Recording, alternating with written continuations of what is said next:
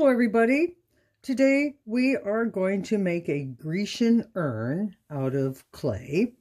This will be self-drying clay, which means it won't go in the kiln. It'll just dry on its own. We'll paint it when it's all dry. But first I want to talk a little bit about different shapes of these Grecian urns.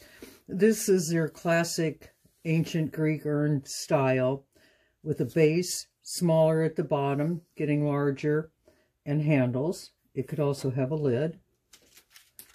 Here's another style. You may have seen an urn like this with plants out of it. This would make a nice planter. But this is also an urn. And here we have another urn. This would probably keep ashes of a dead person. And notice how it's smaller at the bottom, getting larger at the top, and it has a lid. I also want to discuss the designs we're going to use on our Grecian urns. There's a river in Greece called the Meander, and it's been said that these designs follow a meander. It's one continuous line that goes back and forth, in and out, like the river Meander does. I've been trying to copy this one here, so it'll go up, over, down, over just a little bit, up, over, down, and then it just keeps going, one continuous line. And supposedly all these designs are also just one continuous line. So keep that in mind when we go to decorate our urns. So everybody will get one of these bags, and inside the bag we have clay, a napkin for when we paint, some blue paint, red paint, a brush, and some white paint. Well, this little thing here is to mix the colors in later if you want to. You can make purple. And when we paint, first of all, we'll paint the whole thing with white. See how I did that with white? And then we'll paint the other colors on there. So, first thing we're going to do is get the clay out of the bag. And I'm going to take part of it aside, set that aside in case I want to make a lid or a base or handles. Like so. See this base? So the first thing we're going to do is take our clay and form it into a ball. Sometimes you have to smash a little bit or roll it around like this. And what we're going to do first is take our thumbs and push them into the middle of this ball. And we're going to be creating a pinch pot, actually.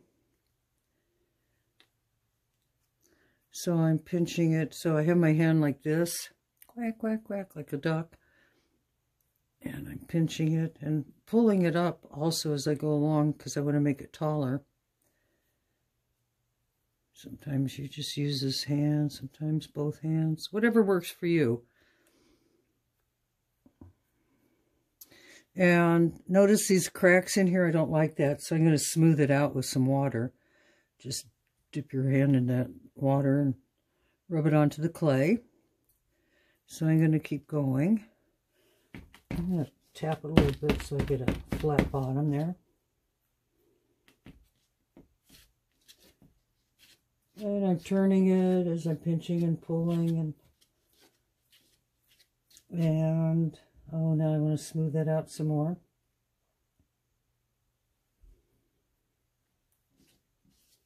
Well, this is just a smaller urn. And I'm going to show you how to put the base on there. So I did tap that on there to make a flat bottom. And so take part of this clay, roll it into a ball, and then back and forth to make it into a snake or a coil. Let's see how I'm doing that. And try and make it even. Not a big lump in the middle there.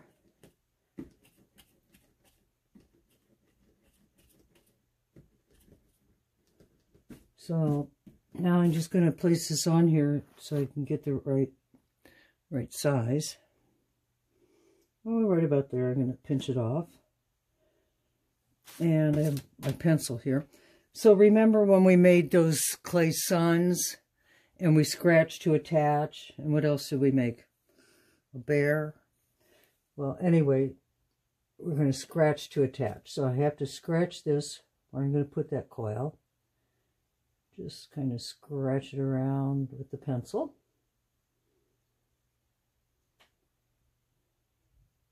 That's nice and scratched up. And I also have to scratch this piece.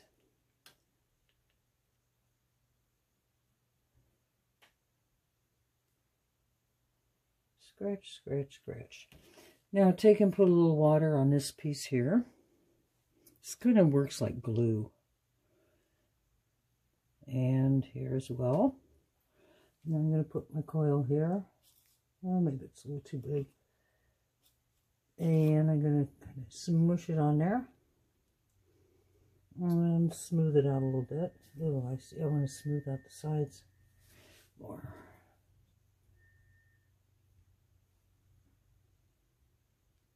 And that should be good. So there we have the base. The coil there is on the bottom for a base. That's nice. So we would do the same thing for handles.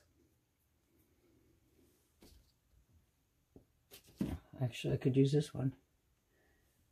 And it's also too big. So I'm going to put it right here. And I'm going to indicate where that's going to go. Right here and right here. And scratch that part. And scratch this here. Also, I have to scratch the end of this one. And this. Water here. Here. And here. And now I'm going to smush my handle on here. Oh, it's a flatter handle, but that's okay. It'll work. See what I mean? This one's a little different.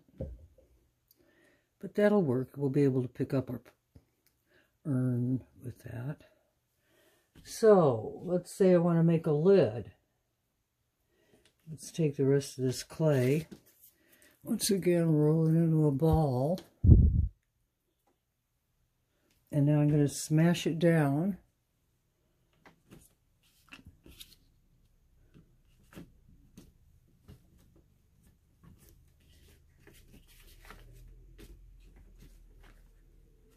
And hopefully it will fit my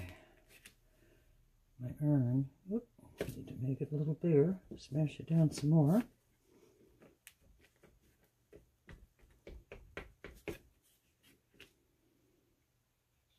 And that'll work. However, I need a little bit for the something to hold it. So I'm going to just carve off a little bit here. Let's see if that'll still fit. Yep, that'll work. And I think I'll just make another little roundy thing like that. And I'm going to put it right here in the middle. Scratch this part as well. And put it on there. Now you could carve a design into the clay now, like I did here. Or you could wait and paint it later. Let this dry.